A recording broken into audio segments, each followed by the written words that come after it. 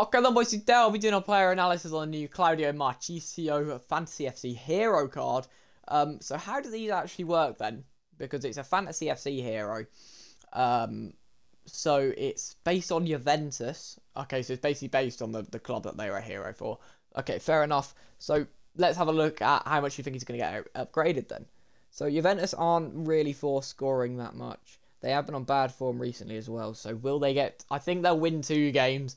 But I don't think they'll... So I think he'll go up 1 rating. So he'll probably be a 90 rated by the time that Fantasy FC ends. So it's not big of an upgrade. So we're just going to do the player analysis now. Let's jump into it then. So he's 5'11", high, 4-star, right-footed, controlled. He can play CDM or left mid. He's probably more of a CDM than a centre mid, I'd say, really. But he can play centre mid, I'd say. We don't need to worry about Chem because he's obviously going to get max. And then let's have a look at these stats then. So he's 85 pace, 82 shooting. Nothing wrong with both of them. Except for the low finishing there a little bit. And the attack position ain't great. But he's not going to need to be in an attack position. So it's okay. Passing's good there. Nothing wrong with that. Same with dribbling.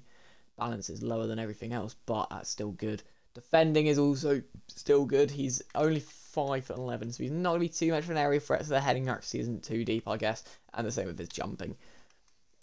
So with the +1 as well, we've also got to have a look at playstyles here. So he's got incisive pass, relentless, flair, press proven, long ball pass, intercept, and then he's got block plus and anticipate plus. So for a card worth 2 mil, it's not great, boys. I'd rather just have a look at the centre mids you've got, put one into an evolution, or look at linking him, or look at just buying a little bit of a cheaper person and look at linking them, because I don't think this is worth it, boys. He's going to be insane, obviously, but